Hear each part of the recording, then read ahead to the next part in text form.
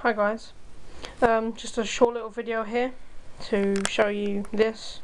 Picked up in Poundland, got a shoelace, cut off the ends and wrapped it around there, melted, you can see that down there, melted the ends on so it won't come off, and then put some heavy duty black thread through all the pieces so that they wouldn't like spread apart.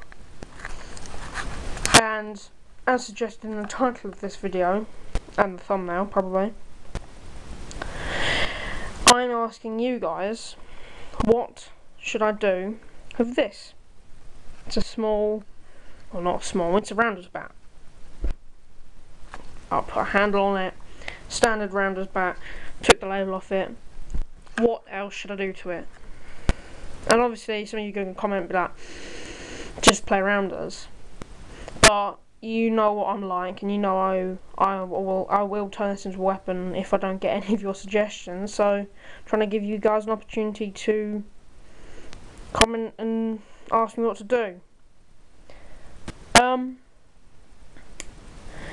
Before people comment saying turn it into a spiked bat, that's a very standard thing. I want to turn it into some form of a unique weapon.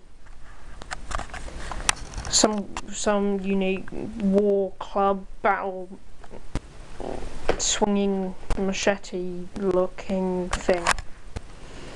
Now, if some of the comments are just people saying like, oh, you should turn it into something that I obviously can't make, then what I will end up doing is I'll be getting bits of angle iron and putting them all the way along, giving like a kind of like a really like spiky, but all the way around, not really spikes, more like long points instead, which will be rounded over, giving it a really mean look.